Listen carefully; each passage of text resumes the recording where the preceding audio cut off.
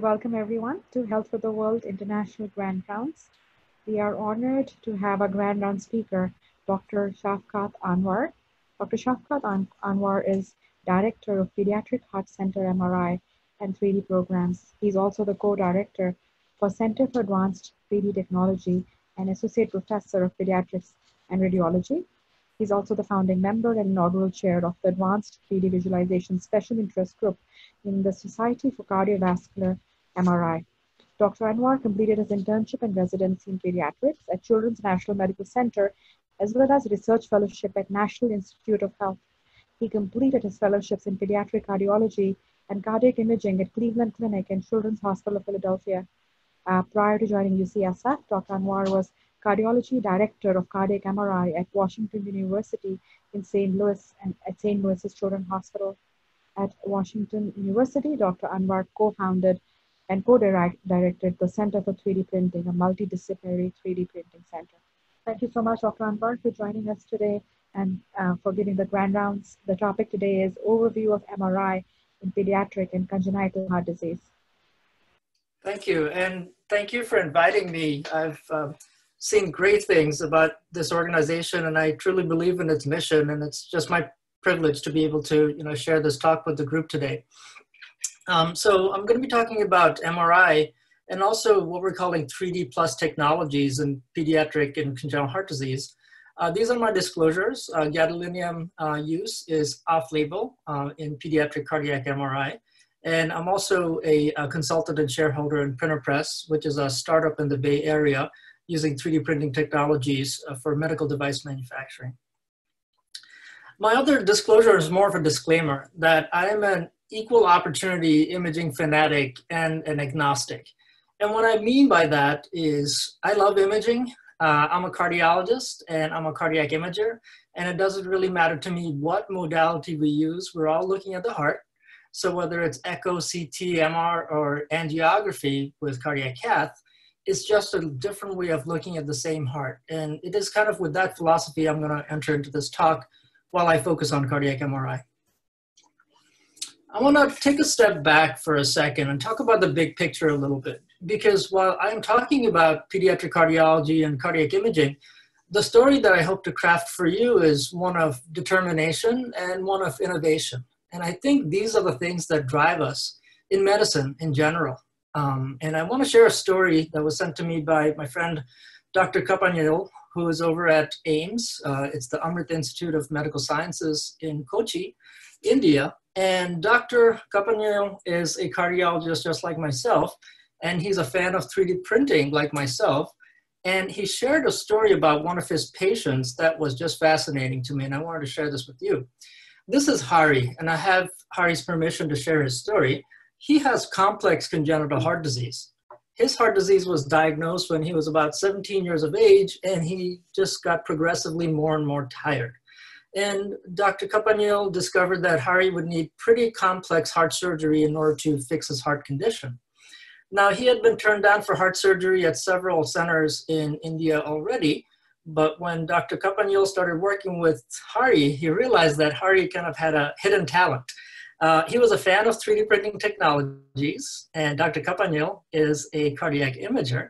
And putting their heads together, they were actually able to 3D print out a model of his heart. And this is that model of Hari's heart that they printed in India. And using that model, they planned his surgery. They ultimately operated and fixed very complex heart disease with a good outcome. This is Hari today. This is on a recent visit that Hari had to the Mayo Clinic prior to the COVID pandemic. And this is him in what I imagine to be Disney World for him. He is at their 3D printing center, one of the largest 3D printing centers anywhere. And I just love seeing that smile on his face. And I think this is why we do medicine. This is why we get into pediatrics. We want to be able to help, and we want our patients to have the best outcomes, no matter where they are. But I chose this story to kick us off because it uses cardiac imaging to its best capabilities, I think. So the objectives of my talk today is to briefly review the multimodality options we have in cardiac imaging. I want to provide an introduction to cardiac MRI, and I would like to be frank about its strengths and limitations as one of the imaging modalities we have. And I would like to review the clinical applications of MRI in pediatric and congenital heart disease.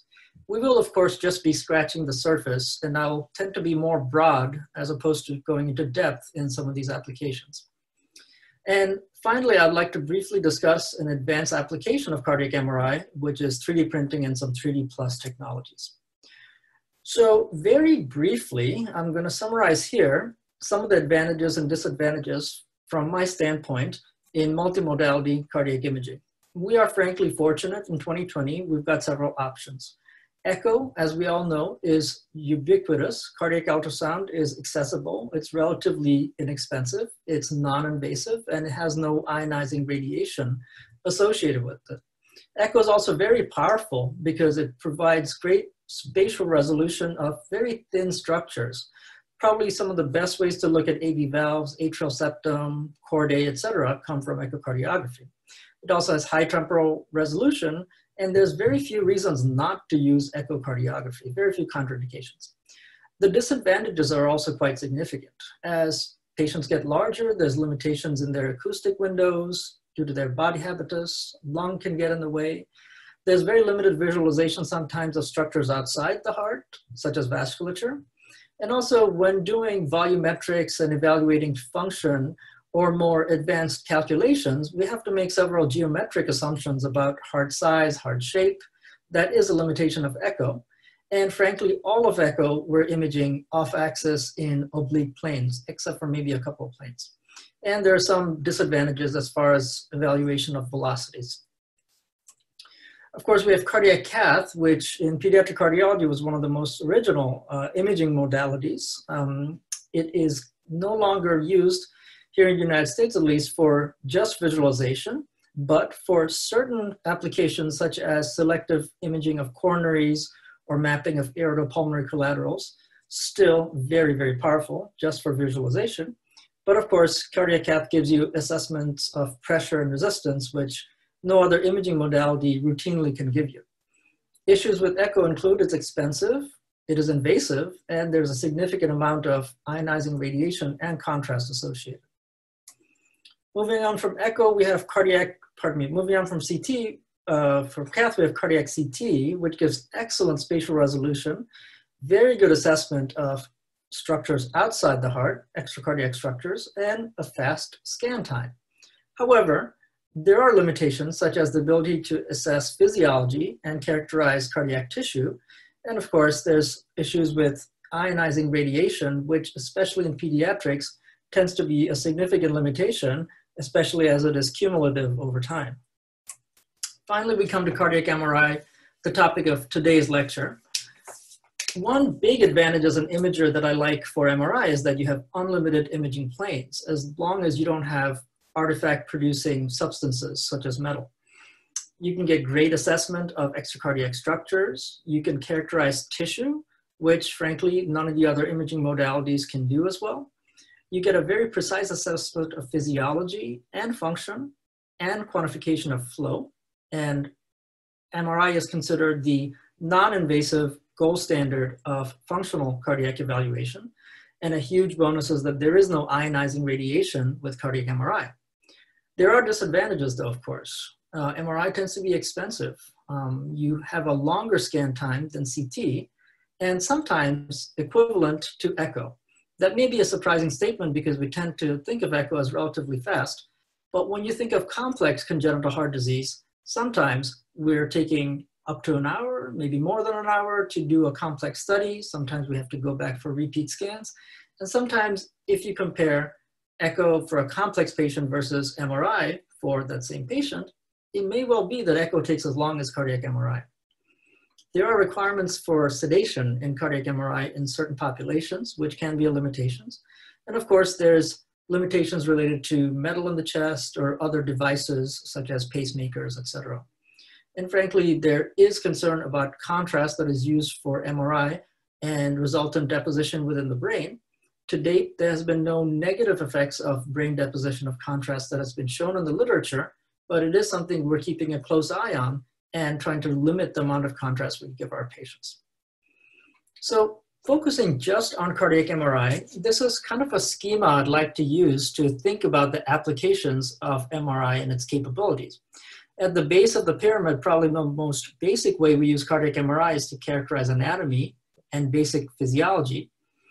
And moving on from there, we can characterize tissue and then characterize complex anatomy and physiology, such as single ventricles and other complex congenital heart disease. And finally, we can apply MRI for advanced applications, such as 3D printing, assessment of four-dimensional flow, cardiac strain, etc. And I'll talk about some of these technologies during this lecture. I'd like to show the impact of cardiac MRI in a comprehensive congenital cardiac MRI program. In the blue here, I'm showing, quote unquote, the classic applications of cardiac MRI technologies in a pediatric heart center, such as the evaluation of congenital heart disease, planning for surgery, planning for interventional cardiac procedures, or assessment of valve disease and vasculopathy. Here on the green are other cardiac subspecialties that use cardiac MRI, such as electrophysiology, heart failure, transplant, and pulmonary hypertension. And as a tertiary and quaternary care referral facilities, we offer cardiac MRI for referring institutions or MRIs with our adult congenital heart disease colleagues. And moving outside of the realms of pediatric cardiology, cardiac MRI can be used in other subspecialties, such as hematology to assess hemoglobinopathies and iron deposition, in the world of oncology to assess tumors or for surveillance after chemotherapy, and so on and so forth in the world of genetics, other surgical subspecialties, and neuromuscular disorders. Now, one of the things I wanted to talk about in today's lecture is the evidence base for cardiac MRI, and in particular, cardiac MRI protocols. We are fortunate that a good degree of evidence exists in the pediatric and congenital population, and this would be one of the papers that is very helpful. And hopefully in the video, you can review the paper and the references are provided. From 2013, these are the guidelines and protocols for cardiac MR in children and adults with congenital heart disease.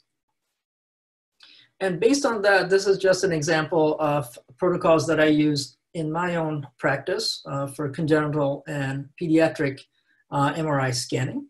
I won't go through all of them, but basically we're looking at complex heart disease, single ventricles, cardiomyopathy, valvular structure and function, vascular abnormalities, coronaries, shunt evaluation, tumors and mass, iron overload, et cetera, et cetera.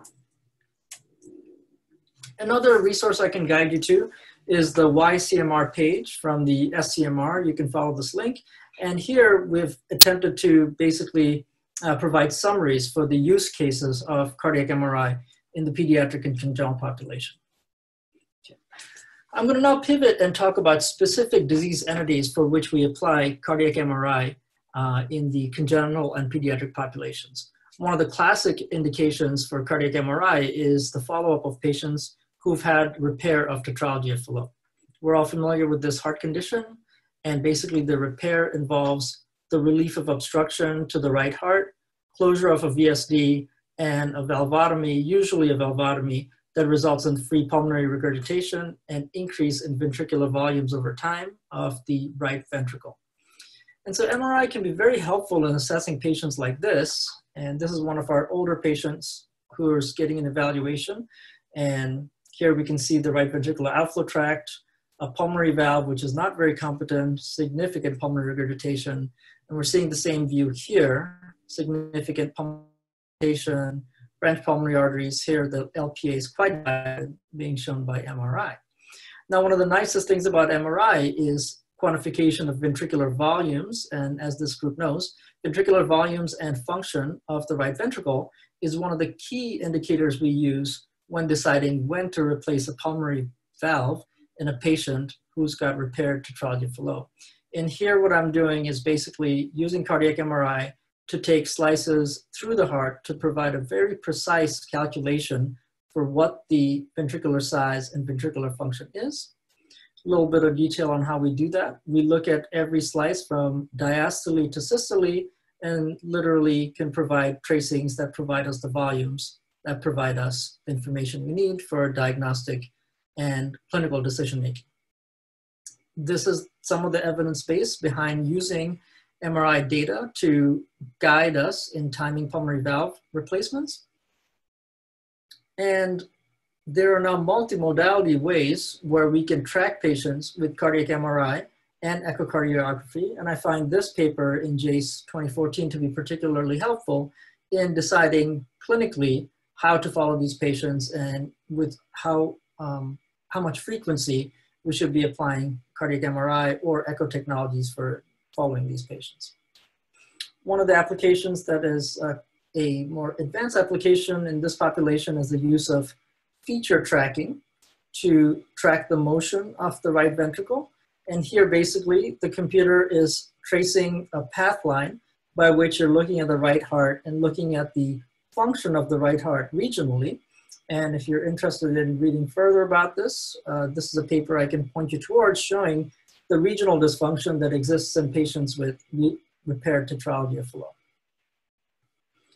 Pivoting away from tetralogy of Fallot, another indication for cardiac MRI in pediatric and congenital cardiac MRI is looking at aortic valve disease and aortopathy. This is a patient with bicuspid aortic valve, and you can see this restricted opening of the valve and a jet of aortic stenosis.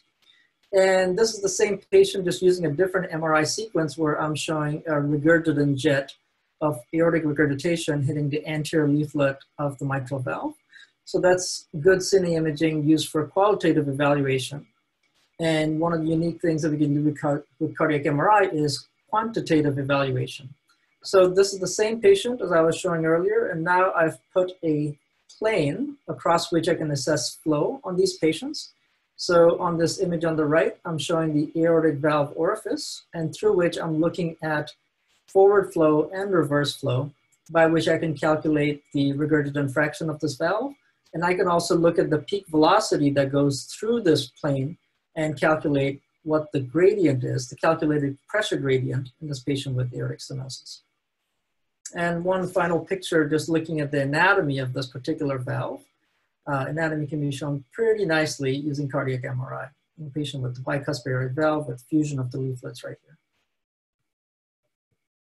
Okay, as you know, many patients with aortic valve disease also have associated aortopathy, and I'm just using this case as one example of MRI capabilities for vascular imaging. So this is a patient with bicuspid aortic valve who also has a dilated ascending aorta. Not the worst case that I've seen, but I just wanted to stay along the theme of bicuspid aortic valve and basically show this data set. It's pretty high resolution.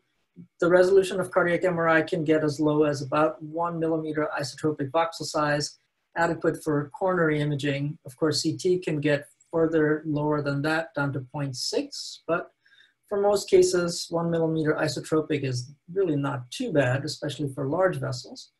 And then you can get into very precise planes where you can make orthogonal measurements for aortic dimensions, because as this group knows, aortic dimensions is one of the ways, one of the criteria we assess for replacement of an aorta in patients with valve disease.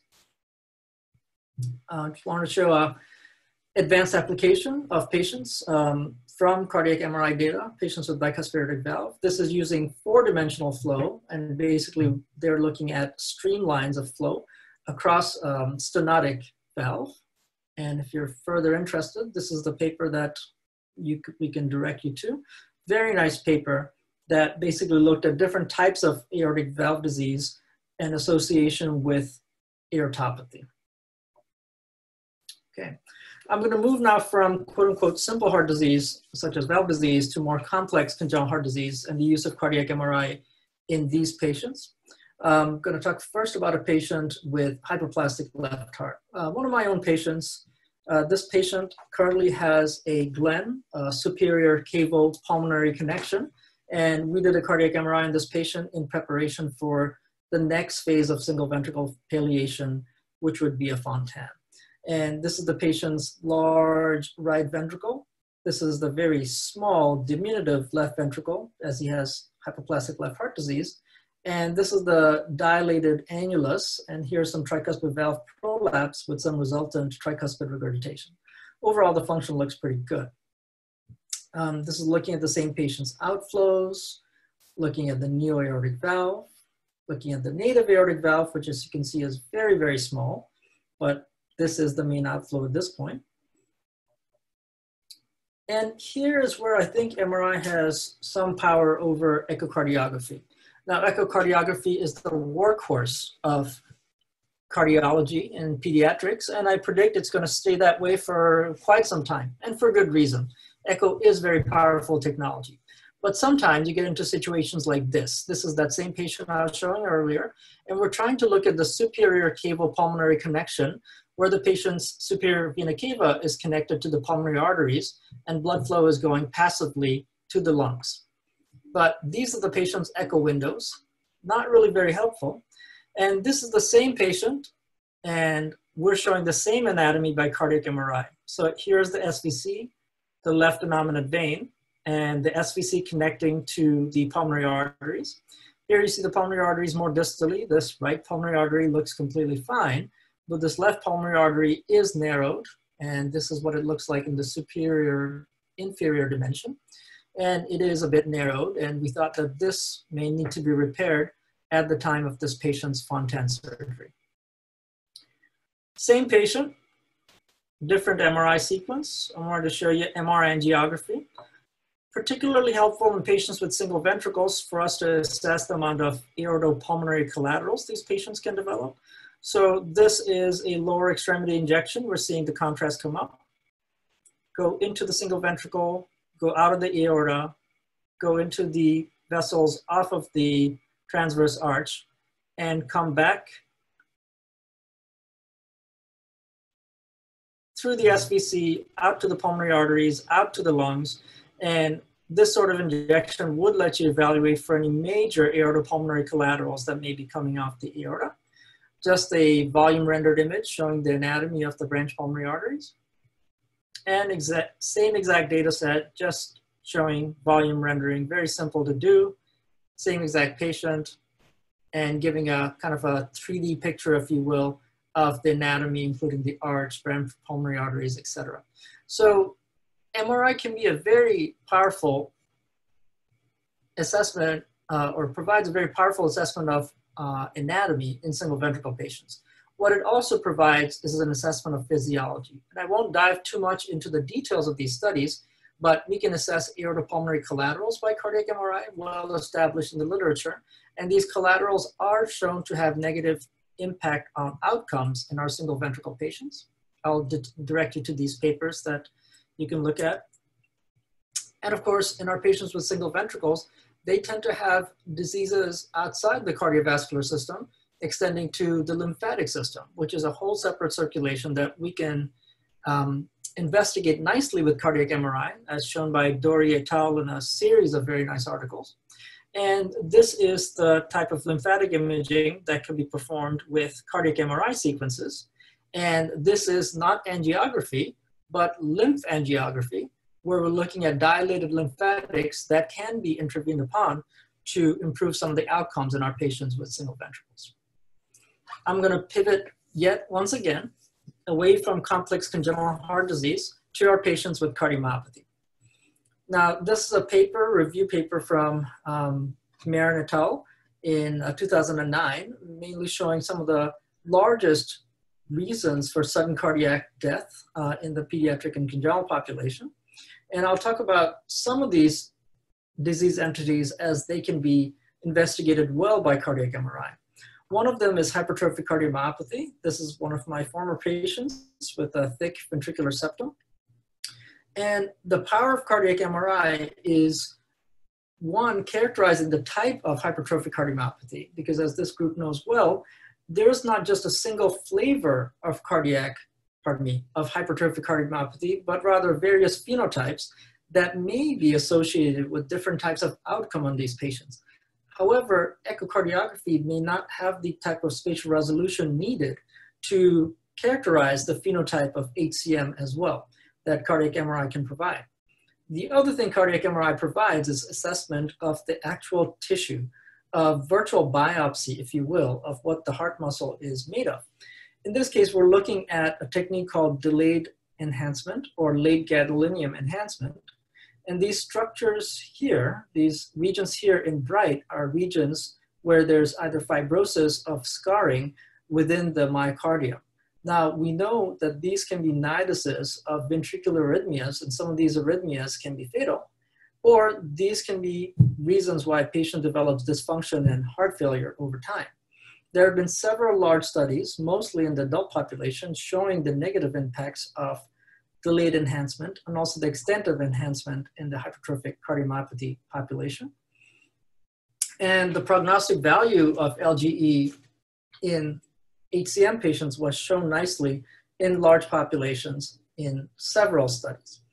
At this point in time, the existence of delayed enhancement in a patient with hypertrophic cardiomyopathy is not necessarily a class 1 indicator for a ICD placement or implantable cardiac defibrillator.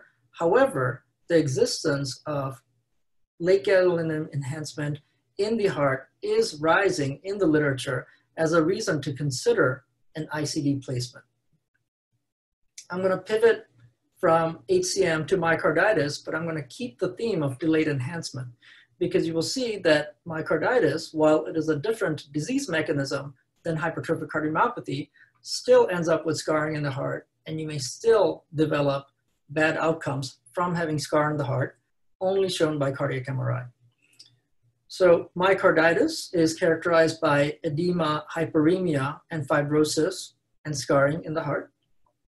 And in this paper from 2009 and Jack, the evidence was put forth as far as the evaluation of myocarditis by cardiac MRI and the criteria by which we can diagnose myocarditis in our patients. Essentially, when one develops inflammation within the heart, it shows up on cardiac MRI with some hallmark characteristics. One of those characteristics is T2 enhancement, which we believe indicates myocardial edema. Now, this is a patient who is showing myocardial enhancement or T2 signal that is at least double the surrounding skeletal muscle. And same patient that is also showing T1 enhancement, which we believe is associated with hyperemia or capillary leak. Again, hallmarks of inflammation. Same patient who's also showing fibrosis or scarring within the heart, which could be a further evolution of inflammation and hyperemia leading to fibrosis and scarring in a non-coronary distribution, which is shown nicely with cardiac MRI. So putting these three imaging sequences together on MRI, we achieve quite a high sensitivity and specificity for detecting myocarditis, certainly when compared to cardiac catheterization, which is the gold standard for diagnosing myocarditis. MRI is helpful because, as we all know, cardiac cath also has a high false negative rate. If you're not sampling in the area where you have active myocardial inflammation, you may actually end up missing myocarditis from cardiac cath. However, cardiac MRI provides a global evaluation of the myocardium and can also provide targets for subsequent cardiac cath if needed to prove the diagnosis. The Lake Louise criteria that was established in the 2009 Jack paper that I just showed you was recently updated to also include parametric mapping techniques. Again, I will not go into the details of these techniques for time purposes, but I wanted to include it because it is an update and more can be found about this updated Lake Louise criteria in this paper from Jack. Okay, so importantly for clinical cardiologists, LGE, or late gadolinium enhancement, is also associated with bad outcomes in myocarditis, just as it was in hypertrophic cardiomyopathy or even other types of non-hypertrophic cardiomyopathy. Essentially, these studies, shown with fairly large populations with good follow-ups, both show presence and pattern of LGE is associated with worse outcomes. Pivoting from myocarditis to coronary anomalies by cardiac MRI, when we think of the non-invasive evaluation of coronaries beyond echocardiography, we often think of CT, which is an excellent modality for looking at coronary abnormalities because of high spatial resolution, but MRI is very good as well. Again, this is one of my own patients, cardiac MRI done on a 1.5 Tesla MRI scanner. And as I scroll through this axial set of images, you will see that this is the right coronary artery, and this is the left coronary artery. This is the LAD, left circumflex. And I will show the coronaries coming back to the aortic root. And there you'll notice that the right coronary artery is coming off anomalously from the left coronary cusp. So anomalous origin of the right coronary artery, shown by cardiac MRI. Again, we can reach spatial resolutions of a millimeter, sometimes sub-millimeter isotropic voxel with ability to show aneurysm, a separate patient that I helped take care of with the coronary aneurysm associated with polyarteritis nodosa. And beyond just anatomy, MRI has assessment of physiology as well and tissue characterization. So one of the applications of MRI is evaluation of myocardial ischemia via a perfusion study. Now, this is a perfusion sequence. I'll just let it play.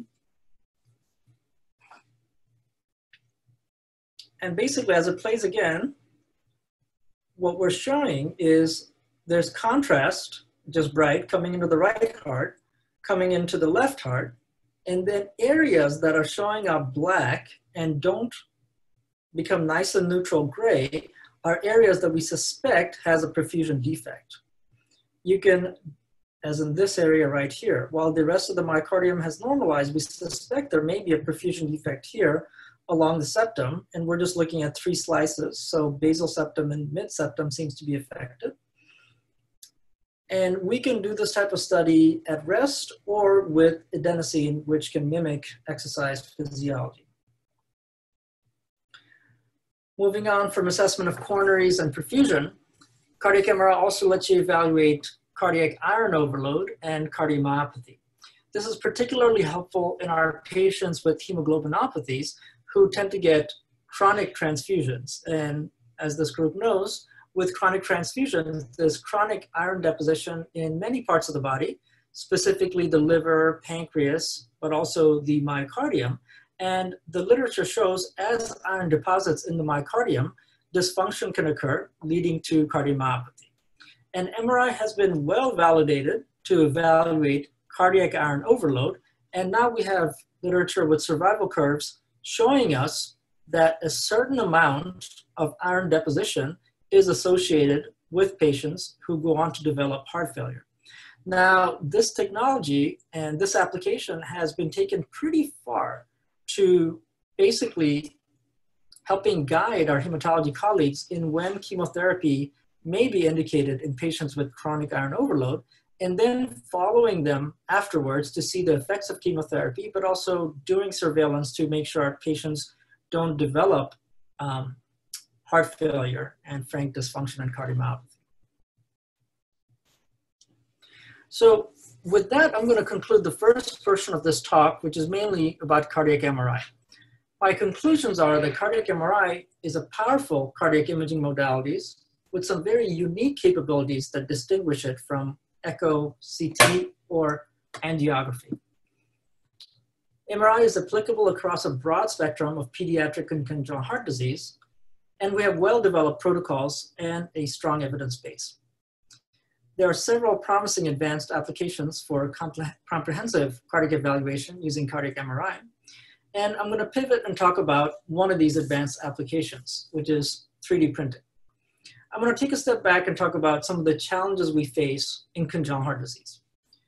In a high complexity tertiary or coronary care center, these are our challenges when talking about congenital heart disease. We're dealing with patients who are very vulnerable, their disease is complex, they are facing high-risk surgery or sometimes multiple surgeries with compounding risk. There are multiple care teams involved, each with diverse experiences and perspectives, which is a strength, but also sometimes communication can be challenging. We're talking about very complex disease. And in pediatrics in particular, we're talking about our families as the agents of making decisions. So family counseling becomes very important for us. Again, I'd like to use this schematic to talk about the scope of what I'm going to be discussing, and mainly it's these advanced applications of cardiac imaging technologies, which include 3D printing, advanced visualization, 4D flow, or myocardial mechanics such as strain. For the purposes of today's talk, I'm going to focus specifically on just 3D printing and some of the advanced visualization modalities that I'm calling extended reality. And this includes modalities like augmented, virtual, and mixed reality technologies, which we're using in patient care routinely.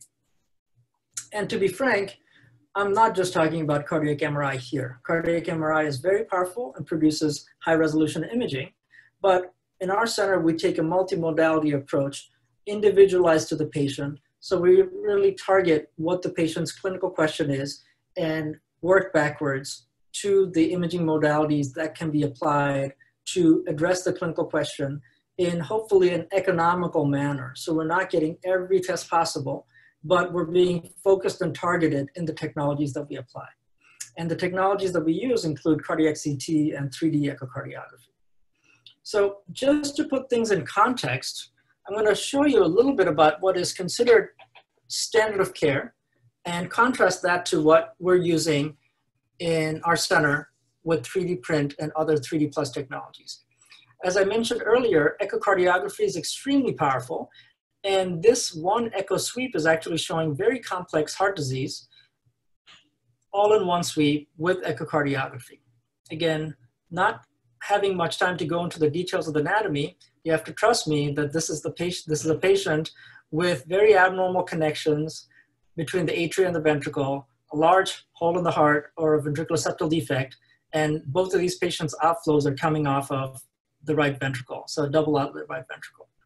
So that's echocardiography. This is MRI, and the additive value of MRI is that we're getting a lot of extra cardiac imaging also. So this is the same exact patient, but we're discovering here that the patient has got complete lung collapse of the left lung and a kinking of the left pulmonary artery. Not sure if this is what caused the lung collapse or it happened because of the lung collapse, but we did not appreciate this from the patient's echo. And also this patient has some narrowing of the aorta or a coarctation. And this is just volume rendered imaging, a standard post-processing technique we can use from CT or MRI showing the coarctation. So all of this is considered standard of care currently in my facility. I'll contrast that with 3D print. A separate patient, but similarly complex anatomy. And what we do in our center is we take the sequences, the images from MRI or CT primarily, and we can literally print out these heart defects.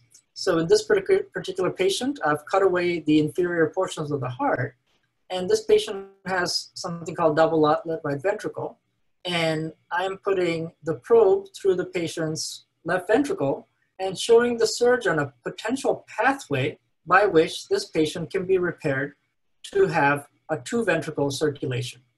So essentially a patient who we think could undergo a two-ventricle, very complex repair, intracardiac repair, we can hold the heart and practice the procedure. And cardiac 3D printing applications has, cardiac 3D printing, has several applications. They can range from complex congenital heart disease in neonates and pediatrics to adult congenital heart disease, both for intracardiac surgery and planning extracardiac vascular surgery. We can use 3D printing for planning ventricular assist devices or more complex transplant procedures. We can use it to plan percutaneous procedures such as cardiac cath, or for adult structural or non-congenital heart disease such as aortic valve disease. This is a growth industry that we're in for cardiac 3D printing. Just looking at a PubMed search, it's relatively new technology in cardiology. Some of the earliest papers occurring in the early 2000s, but more recently, this has been the rate of increase in the publications.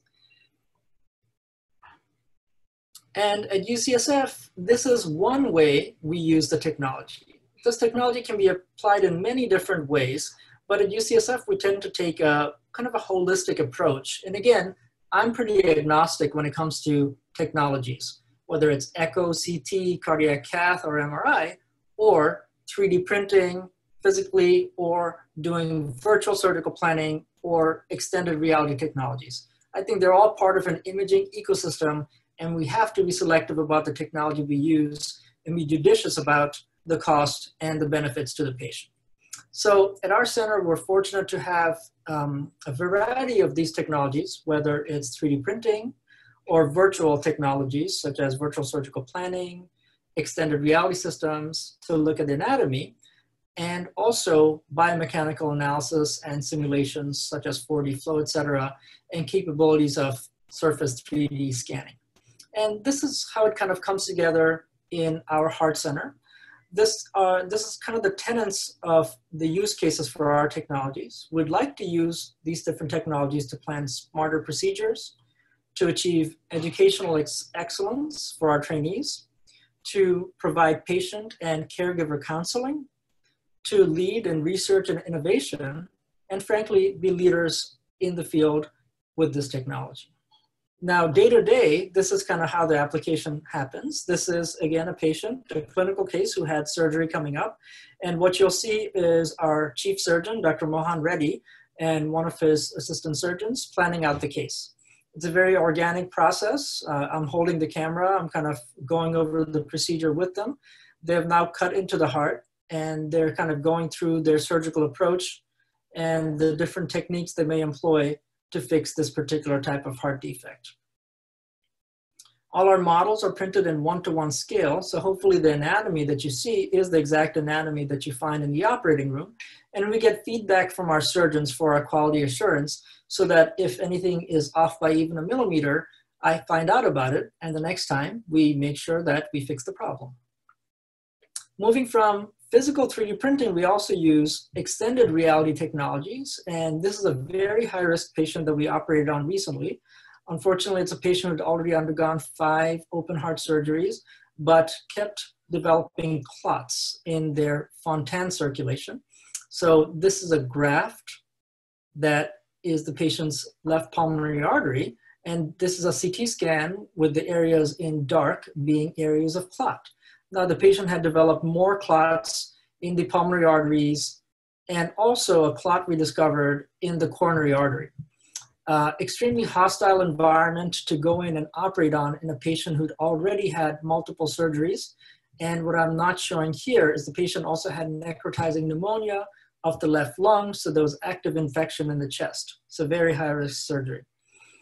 We loaded this patient on our EchoPixel mixed reality display system. This is the same exact data set I was showing earlier, but from CT.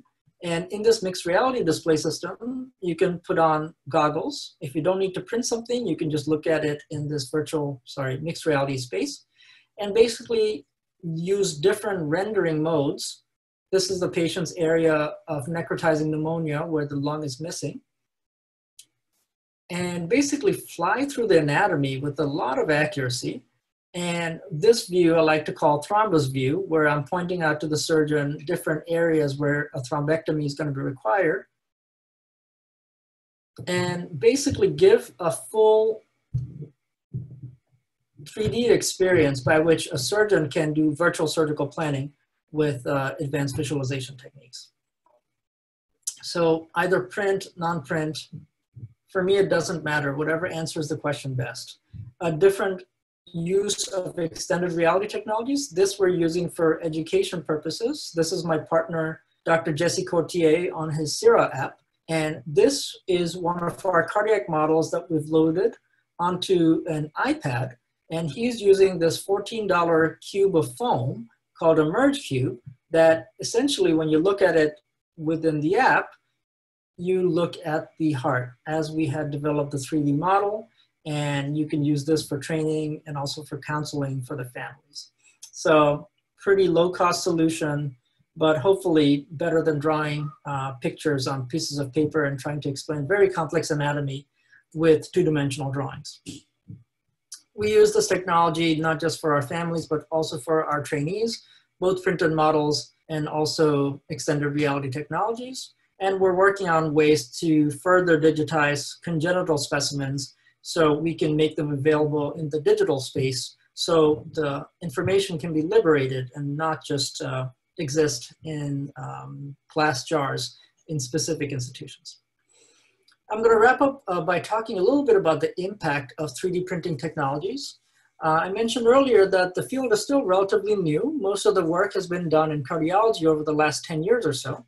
However, we do have a pretty good evidence base for the literature.